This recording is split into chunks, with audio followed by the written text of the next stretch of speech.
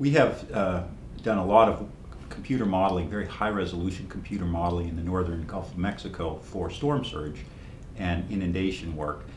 After the Horizon oil spill occurred, our immediate thoughts were, is this computer modeling helpful, and can we make it helpful in terms of tracking the potential oil movement in that region, which was quite close to the wellhead. And that, of course, is the environmentally sensitive region because it encompasses the marshes and the estuaries and the sounds and the areas where a lot of the ecosystem, the fragile ecosystem, exists. So what we were able to do was to utilize, again, the high-resolution modeling that we already had in place and extend it to look at least hypothetical movement of oil should a hurricane come through the area while there was oil in place. And we did that by looking at some recent historical hurricanes,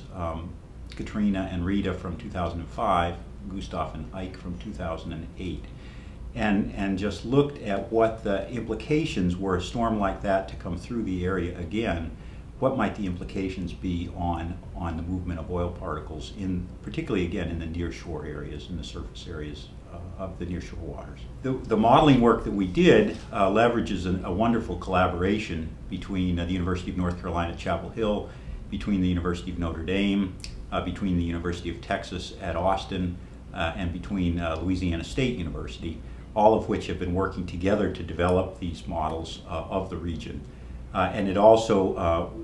took advantage of an NSF TerraGrid allocation that we received on the Ranger computer at the University of Texas.